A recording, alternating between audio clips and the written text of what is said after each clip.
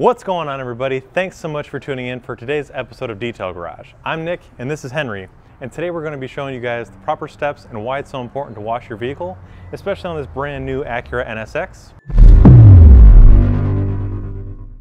Now, the owner recently had it ceramic coated, and after further inspection we can see that there's a lot of areas that were missed and improperly applied, so we're going to start by stripping off anything that's on the surface to do the next step in the detailing process. So Henry, explain to us what we need to do next and also what's going to happen following the detailing process. All right, so to begin the process, we actually already have a 2-bucket method system set up. The reason why we have a 2-bucket method system set up, you guys might say it's not dirty, but this car does actually have a lot of exhaust fumes. So whenever it's actually throwing an exhaust fume, especially because we live in LA, instead of it going back, it just goes up in the air, lands back onto it, and it could potentially scratch. So this is why we have our 2 dirt traps, which I'm gonna go ahead and insert. Let me just remove this, and our foam cannon.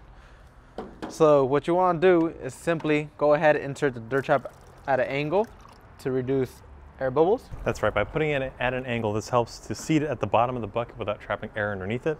This will give you that airtight seal and also keeps it from rising back up at the top. Now also, the reason why we want to make sure that's nice and tight at the bottom is when we come back with our dirty wash mitt, as we're scrubbing, we don't want it to move around and cause the dirt to come back up into clean water. And again, that's going to keep it from coming back to the car. So now I'll actually go ahead and prep our foam cannon. The reason why I have Mr. Pink and Clean Slate, one, Mr. Pink's going to foam up a little bit better. Clean Slate doesn't really foam up at all. It's going to add extra lubrication, extra cleaning power. So simply apply 1 ounce of Mr. Pink and 1 ounce of Clean Slate. This is going to ensure I remove any glazes, sealants, waxes, ceramics that might be sitting on the surface, so I won't, whenever they re-clear ball this car, it won't be hard to bond. Correct. So I'll go ahead, put the little tube back on, and you'll go ahead and stir it. Do not shake it, because if you do shake it, you'll cause bubbles in here. We don't want it to bubble up in here. We want more water and more solution just to be mixed in, less bubbles. We will also be having our Chanel wash mitts. The reason why I love Chanel wash mitts is because it has these cool noodles that's gonna trap all the dirt, keep them from spreading out on the car, and especially when I come back and I dip my wash mitt into the dirt trap, it's gonna help it release them a little bit better.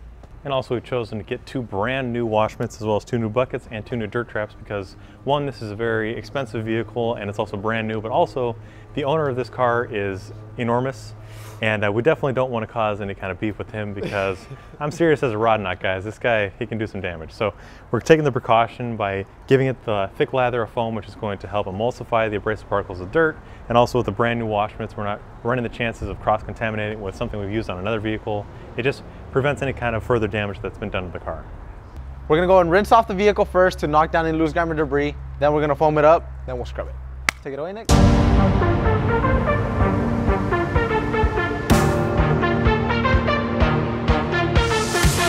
So Henry just finished rinsing down the NSX using the pressure washer, and you saw that he kept a reasonable amount of distance between the vehicle and the pressure washer itself. And the reason for this is obviously because there's at least 2,000, maybe 3,000 PSI coming out of the pressure washer, and that can cause damage to sensitive surfaces, and it also can damage vinyl wraps and things like that. So we keep that in mind whether you're working on a newer car or even an older car. Just the distance is key so you don't damage the vehicle. But now we're going to set up our 2 buckets, and as Henry mentioned, we're using the 2-bucket method, which means that we have 1 for soap and then 1 for rinsing. And now we're going to start by adding a little bit of Mr. Pink to our wash bucket. You can use 1 to 2 ounces, maybe even 3 if you're working on a really dirty car. And also to have the same kind of cleaning power, we're going to add about the same amount of Clean Slate. And this way we're ensuring that we're removing any kind of old layers of glaze, sealant or waxes, or any kind of body oils that were left behind. And also the same solutions in our foam cannon, but Henry forgot to mention that whenever you want to get really thick foam, use warm water, and that helps to improve the foaming action. So now we're going to go on to the foaming process, and we'll give that a moment to dwell before we come back with our wash mitts. Let's foam.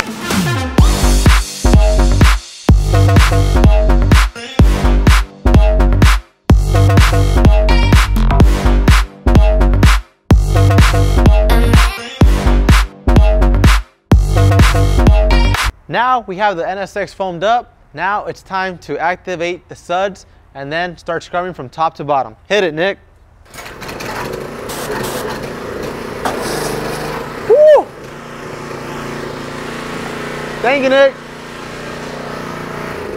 So now I'll go ahead and get my wash mitt, get it very sudsy, very lubricated, and then I'll go to the top of the car and I'll work in linear motions from top straight all the way down to the bottom. You always want to go in straight lines. The reason why, if you get a rock, wood chip, or any contamination that might be in your wash mitt and you go in circular motion, you're going to cause a swirl mark. A straight line is easier to polish out than a swirl mark. So simply, once you're finished scrubbing down, you come to your rinse bucket, you rinse your wash mitt at the bottom of the dirt trap, you take your wash mitt out, and you wring it out to get all the contamination and grime out of it for a scratch-free wash. You go back to your wash bucket, and you'll go back to scrubbing.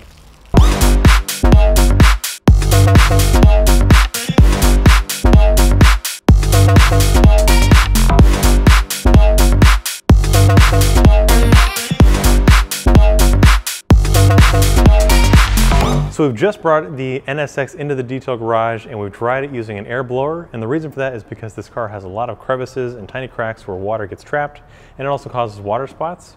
So by using an air dryer, it gently blows it off the surface, and we come back with a clean microfiber towel to wipe it off. And we chose to go with the Woolly Mammoth because one, it's very plush, so it absorbs a lot of water, but it's also very soft, so it doesn't induce any kind of scratches or swirls. But now we're moving on to the next step. And Henry, what are we going to be doing? So now, Nick, we'll be moving on to the clean process. The reason why we have to clean out the surface of the vehicle is because we want to remove any contamination, especially because it's going to get clear brought. You don't want to cover up any contamination. You want the proper bond from the clear brought to the surface, especially because we're going to polish it out. We don't want to clear brought any scratches. So we'll be using a light clay bar because this car is fairly new and it's also been detailed recently, but the light clay bar is more intended for the newer cars or cars that are, pretty well kept up. And basically what a clay bar is, if you're new to the channel or you're new to detailing, but basically this is a very sticky substance and it extracts contaminants from the pores of the paint. And what we recommend doing is pulling off a small piece and then kneading it up into a patty that covers about 3 fingers. This way, in case you do drop it, you're gonna have to throw it away because it will collect any kind of rocks or debris from the ground. And obviously you don't want to bring it back to your car because that'll start scratching it and marring it. So you want to make sure that you only use a little bit just in case you do drop it, but also that you're using a dedicated clay lubricant. This way you're going to add the proper lubrication so it's not marring the paint. And if you're unfamiliar with what marring is, that's a collection of tiny scratches that gives your paint a very cloudy look. But this is also helping to cleanse the paint as you clay. This way you don't need to wash or anything like that, just simply wipe off any of the excess. So now we just finished cleaning the surface of the NSX. Now it's time to polish it. Our choice of machine for today is going to be the TORQ 15DA because it has a 15mm throw. It doesn't bog down any corners. It's also dual action. And our choice of pad is going to be the orange medium hex cutting pad with V36. We're going to go with V36 just to test out the area to see if we actually like the cut. If we like the cut we're going to keep going. If you do not like the cut you receive when you're polishing out with V36, we recommend bumping it down to V34. Right, Nick? Right. So what we're doing here is we're polishing off the old coating that's on there because there's areas where it wasn't wiped off and it's kind of blotchy. And since the owner wants to put a new coating on there or a clear bra, we want to make sure that nothing's left behind. This way it's not locked into the surface. So by using V36, we're going to diminish anything that's on the top layer. And it's also going to remove any kind of fine scratches that may be in the clear coat. And also the orange pad makes it a very easy way to ensure that we're not putting too much pressure on the surface, but we're also removing anything that's going to cause any kind of blemishes and also restore any kind of gloss. And lastly, we'll be using pad conditioner to moisten our pad, keep it fresh, keep it moist, so you can reduce friction onto the paint and it won't cause any pigtails or marring. So to begin, we're shaking up our V36. This mixes all the chemicals together. This way all the abrasives have a chance to actually work into the polish. And we're going to be using about 5 dime-sized dots for our pads here. That's about the size of 1 hex. And this is going to be for about every 2 by 2 foot panel. We'll spread it out on the lowest speed setting. This way we have even coverage of the product. And then we'll bump it up to the highest speed setting, or speed setting 6 on the dual action polisher.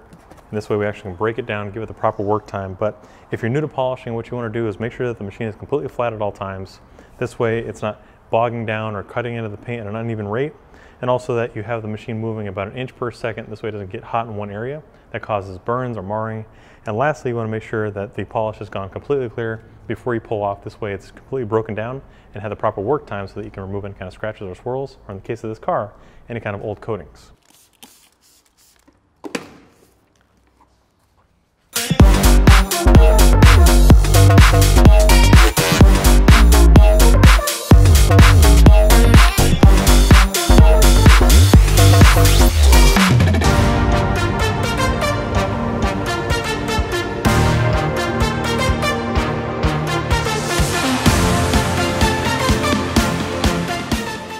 So there you have it, guys. After using V36, we removed that light layer of ceramic coating or whatever else that was on the surface, including minor scratches and swirls. And also now this is going to ensure that it's going to have a fresh bond to the new ceramic coating or clear bra But before we do that, we want to make sure that the surface is completely clear.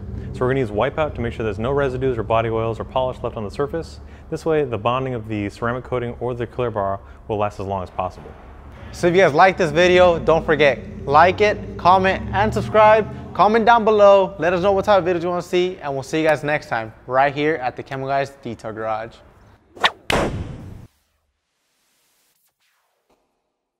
Pull up to the detail garage. Got some quick detail spray. I'm gonna get laid.